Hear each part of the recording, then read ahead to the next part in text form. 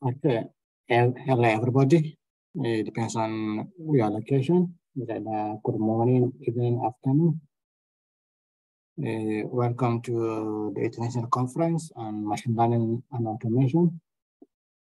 I'm Abdullahi Arabo, an associate professor in cybersecurity. My research mainly focusing on cybersecurity issues and how do they implicate in terms of education and learning and applying machine learning into teaching and research. So for this keynote speak, I will focus more on the issue of explainable AI in education. So basically, I will look at how can we incorporate explainable AI in terms of teaching and research and development. How can we make sure that the education system can fully utilize machine learning or able to explain to the audience, to the students, to the researchers on how they go about experimenting and improving the education system in terms of research and development, and in terms of how do you apply that as well in terms of your model teaching as well, either coursework teaching or just model delivery.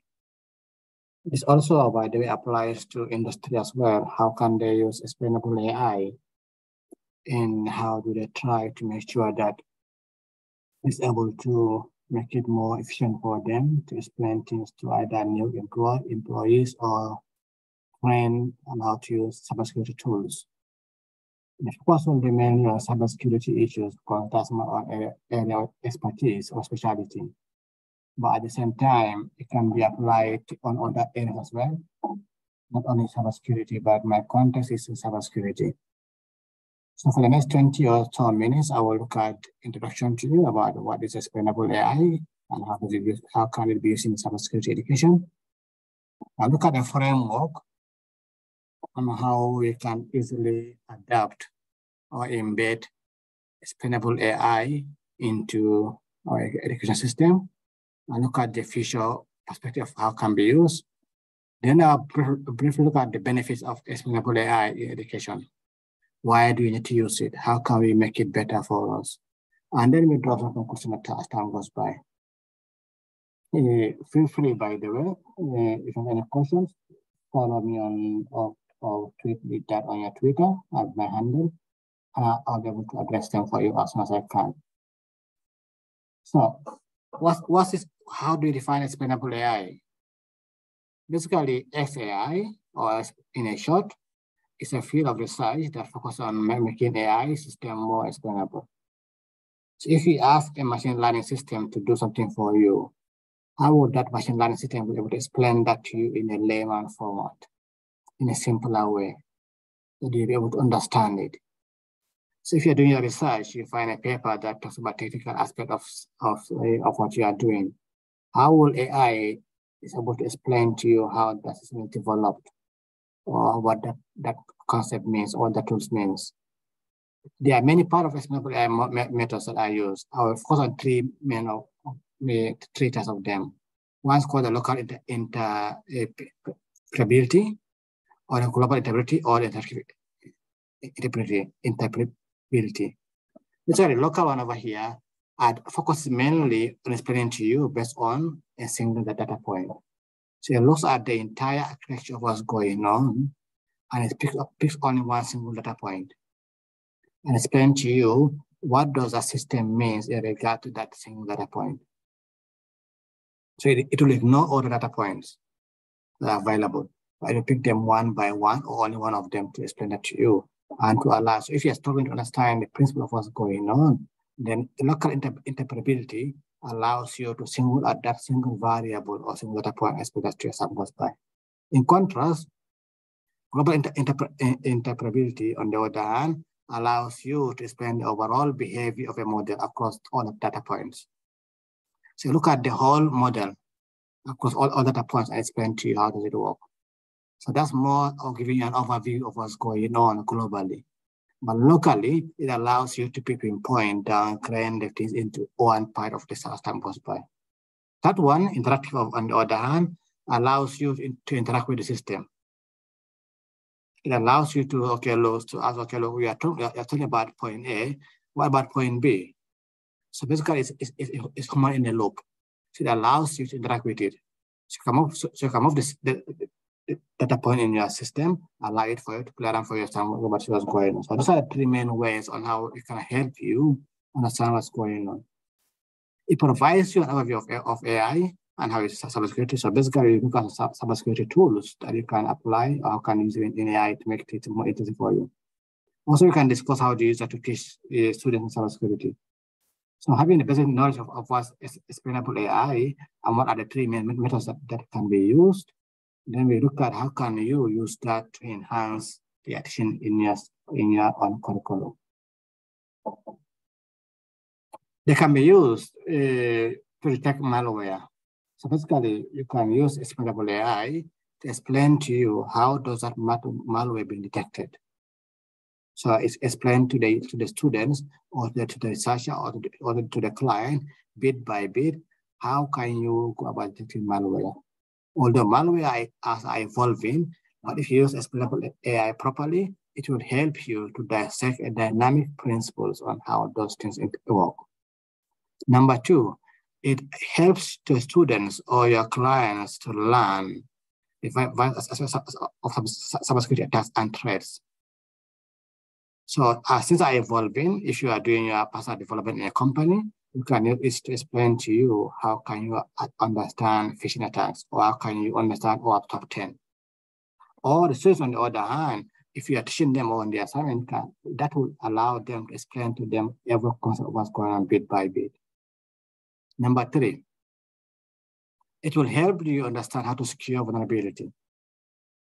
So first thing, it tells you what's going on, how to detect it. It tells you how to understand those threat vectors available, and now it can help you secure systems. Okay, oh, by the way, from those 2 points, if you do that, it will allow you to make sure that your system is secure as time goes by. So it allows you to secure it for you. So it creates something like creating a strong password for you, strong keys for you, or even tell you how to do multi-factor authentication. So it can help you create those solutions to make it more secure as time goes by. In the last part over here on the slide, it can teach different ways of responding to cyber attacks. So it can give you some options. If you're under attack, you can follow option A, B, C, and D. It can also evaluate for you which option that is my most suitable for that kind of attack or threat.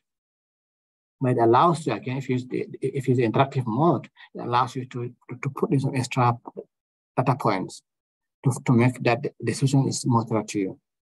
So not only allow you to explain what's going on or explain some threats for you, but it can give you solutions and also how you go about also to respond as well. So how can you be more proactive in a way? So you have to be active in your solution, not to be reactive. Yeah, just when it attacks you, how to be more proactive as time goes by. What you have looked at so far, explainable AI in education can help you to do 3 things. Can increase the student trust of AI tools. So students or the companies or academia industry that are unaware or don't trust AI that much, when those tools are explained to them, those tools, then you can increase that trust level. And when the trust level is increased, then there's more chance of you being able to adopt it more better into the system as time goes by. Number 2, it improves learning outcomes. So if you are aiming to understand a problem either for a research or for a module, then explainable AI can help you improve the efficiency on how students can effectively, efficiently understand what I can teach them. So you do your best as a researcher, as a deliverer, and then use explainable AI to augment your own learning outcomes. Every student have their own way of thinking, of their of learning. They require us to be able to provide input for them or to guide them towards it. But sometimes having a system for them that they can use in their own spare time, that will be able to explain to them in a different way, will help them enhance their own learning as time goes by. That leads us to the third point of a bias. So it would explainable AI would use biasing systems, because if you look at education system or research as a whole, mostly you do things based on the individual understanding or context or history. So my background will influence how I explain things in the conference or in academia or in teaching. But explainable AI doesn't have bias, so it can explain that to you in a proper context that reduce all those bias that we might have as individuals. So it allows you to make things more aware. So reducing bias over here will make sure that your audience, either students or industry, are able to understand what's going on, are able to apply your solution properly, and that will make it more easier for you to be able to reduce the gap on understanding between audiences as time goes by. Although there are some benefits, but also there are some challenges as well, in a way. Able to benefit have your own challenges. So let's look at three main challenges that we can look at the moment. So it's difficult to develop a effective system that explains all methods. So AI is still programmed by human beings. And sometimes AI, explainable AI, will not be able to efficiently and effectively explain all required attacks methods vector in cybersecurity or any other field. So that way, we need to have the human in the loop process. So the human can provide AI, explainable AI to a limit, but it will back it up with their own explanation. So in that way, we are able to cover the whole dynamics of that problem domain. Number two, it's difficult, it's a balancing act between explainability and accuracy. How much I want to dive into that to explain that concept for individuals? I'm going to go into basics. Some will find it very boring. Find it there's an accuracy involved. I'm going to give it a high level explanation. Some will find it difficult to understand. So how do you balance between those two? How do you make sure that the explainable AI is able to strike a balance between making it too boring for the audience or making it too complex? And also, if you try to condense it into a smaller chunk, would that maintain accuracy or not? Although arguably, we can say that we have tools that will help you solve that issue. So you can use some other tools, AI tools, that will allow you to summarize concept into a subset of sentence or paragraph, and then you send that into explainable AI, explain the concept for you. But still, accuracy doesn't really. Accuracy first thing is subjective, but it's difficult to balance out. So you have to be able to train the explainable AI system to be able to balance out between explainability and accuracy. That leads us directly to the third point. We need to understand that AI as a whole field, machine learning as a whole field, or artificial intelligence as a whole field, has its own limits. It cannot do everything. It can only do what we ask it to do. So the issue of trying to, although arguably people are saying that they can be self-taught, we are not there yet. We still have to program. We still have to tell you what to do. So how can we understand that? To what limit are we able to achieve that level of explainability? To make sure that we understand its own limits on how much explainable AI can do, and where do we bring in human into the play? So you have to be able to understand those concepts as time goes by. So those three challenges will, if addressed properly, will make sure everything goes smoothly as time goes by and make this area faster in many ways. So hopefully you are with me so far. But just to conclude what we have done so far today in a brief keynote speech on explainable AI into education.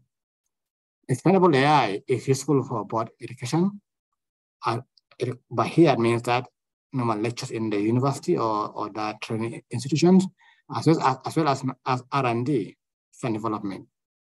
You can use it to enhance a CPD, continuous professional development in industry, but because it helps you to give it a different context, a different viewpoint that what other people will find interesting to understand. You can explain things to them in different format, either as a layman or in a full-blown technical terms.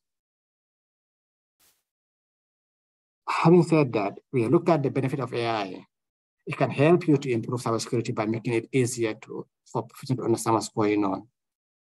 By making it easier for professionals to explain complex topics to the CEOs or CIOs. It can help us understand how technical tools work.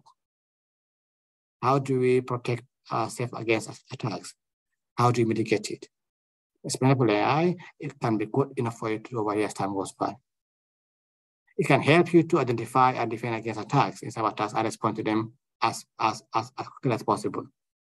Instead of you going through a lot of textbooks to read through them, manuals to understand, explainable AI can easily give that to you in a nutshell. But again, as we said before, there's limit to that. So you have to be that in our mind.